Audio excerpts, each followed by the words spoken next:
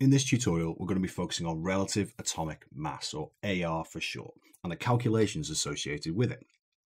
Now, relative atomic mass deals with the fact that in the periodic table, you've got some really heavy elements and you've got some really light elements. So the atoms of these elements do have different masses.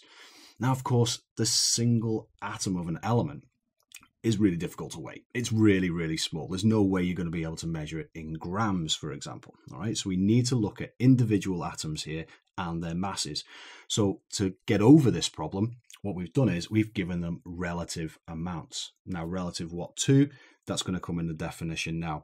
But before we start, I want to make sure that you understand that we are dealing with elements only here. Okay, so we're not going to be talking about any compounds. We are only talking about elements, and that is reserved for AR.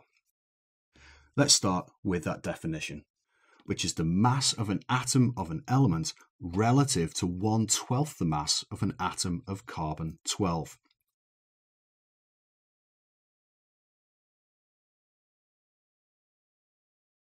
Now, don't worry yourselves about why carbon-12 was chosen for this purpose. It just was. So we have to deal with 1/12 of the mass of carbon-12 here to give us a single unit. Okay, so learn this definition. It's really, really important. Absolutely fundamental. So, of course, there are going to be elements that are heavier than carbon-12 and elements that are going to be lighter than carbon-12. So, for example, we've got oxygen, which has a relative atomic mass of 16.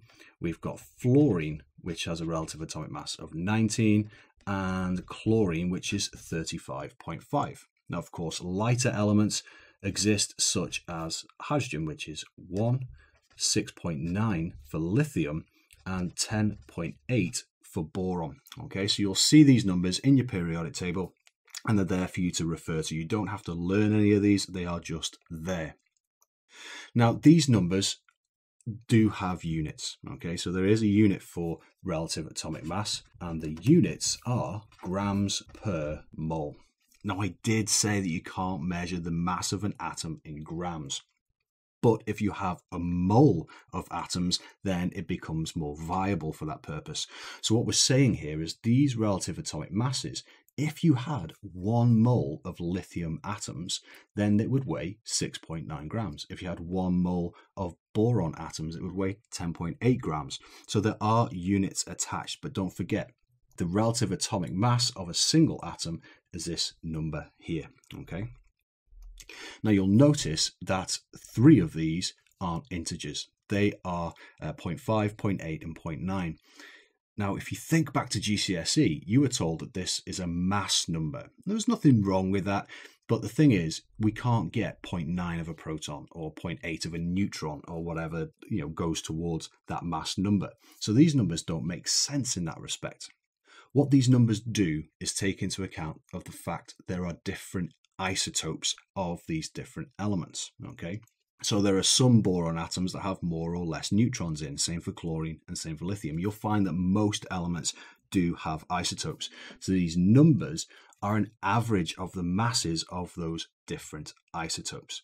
So let's deal with what an isotope is first of all.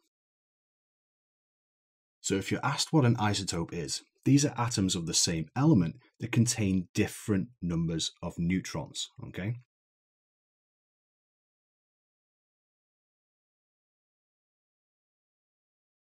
So what we're saying here is that they have the same number of protons, but a different number of neutrons, because of course it's the protons that dictate what the element is, okay? So for example, let's take chlorine from up here.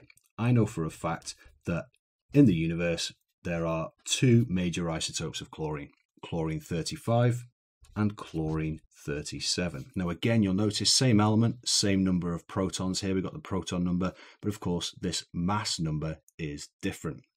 This isn't the relative atomic mass of chlorine because, like I said, that takes into account the average of these 2 isotopes. Chlorine-35 has a mass number of course, 35, all right, with 17 protons and the rest being neutrons. You'll notice there are 2 more neutrons in chlorine-37 compared to chlorine-35. Other than that, they are identical. They have the same physical and chemical properties. The only difference between them is, of course, there are 2 more neutrons in this one than this one. Likewise with lithium. I know that there is lithium-6 in the world and there is lithium-7. Again, both with 3 protons, just this time there's one more neutron in here compared to lithium-6, okay? Now, most of the elements do have isotopes. These just have 2 different isotopes. Some elements have anything up towards 9 or 10 different isotopes, okay? But I'm just using these ones because they're short examples for what we are going to do next. Now, if you remember what I just said, that these numbers here, these relative atomic masses that you see in your periodic table, are averages of the different isotopes of those elements. Okay, so we need to know how to calculate the relative atomic mass of an element, and that is a pretty straightforward. Now, to calculate the relative atomic mass of an element, you need to take into account 2 things. Number 1, the masses of the different isotopes. Number 2, their relative abundances. Okay, so the relative abundances, because you'd think that, okay, the average between 35 and 37 of the 2 isotopes would lie directly in the middle, 36. Now, you'd be right in thinking that, but then again, this is 35.5. So the average between these 2 isn't 36, but 35.5. So it's got to take into account how much of these are in existence. Same for lithium, okay? So you'll notice that with this being 35.5, then the average would swing towards chlorine 35, which means most chlorine in existence is chlorine 35. The opposite is true here for lithium. Because it's 6.9, which lies between 6 and 7, of course, most of the lithium in existence is lithium 7, so it drags that average up. But how do we actually calculate it? So what we do is we take the mass of the first isotope, multiply that by its percentage abundance, which you'll likely be given in an exam question, add that to the mass of isotope 2, multiplied by its percentage abundance, and then keep repeating this process until you've used all the available isotopes that you're given. Okay, so if it's 3 or 4, you'll have 3 or 4 of these on the top line of your equation. Of course, once we've done that, we need to divide everything by 100 because all of these are percentage abundances, okay? So by way of an example, I know for a fact that 75% of all chlorine in the universe is chlorine 35. 25% is, of course, chlorine 37. So just to show you that this calculation actually works, so e.g.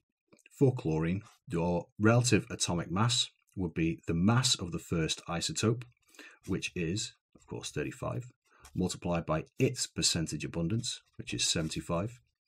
Add that to the mass of isotope 2, which is 37, multiplied by its percentage abundance here, and again, all over 100, and that, of course, equals 35.5. Let's not forget units at grams per mole. In terms of another example, what we've got here are 2 isotopes of lithium. This is 7.59%, lithium 7, 92.41%. So our second example here of lithium, that's basically 6 multiplied by 7.59 plus isotope 2 multiplied by 92.41. Again, all over 100. And that gives us 6.92 grams per mole, okay, which is a little more accurate than what you get in your periodic table, but you will find that, of course, that's your double check if you're ever calculating these. Now, importantly, these are associated closely with mass spectroscopy. So when you're looking at mass spectroscopy, it's likely you're going to have to do calculations like this, okay? So some questions ask you just to calculate the AR, and of course, that's got to be somewhere near what you get in the periodic table. Likewise, what they could do is ask you to find a missing isotope mass, okay? So if we didn't know the isotope, the second isotope of chlorine was 37, maybe that was an unknown, but you did know the overall AR, my advice to you is treat this like X, okay? Write this equation out with X in there, the unknown mass of isotope, then rearrange, okay? And you will find the mass of that missing isotope. And a little bit of common sense needs to be applied there because, of course, it's not going to be a number too dissimilar from the other isotopes of that element, okay? So overall, Our relative atomic mass, or AR, deals with elements only. It's the mass of an atom of an element relative to 1/12 of the mass of an atom of carbon-12, and the units are grams per mole. They take into account isotopes, which are atoms of the same element that contain different numbers of neutrons, for example here. And then last but not least, you need to know how to calculate your relative atomic mass given different isotopes and their percentage abundances.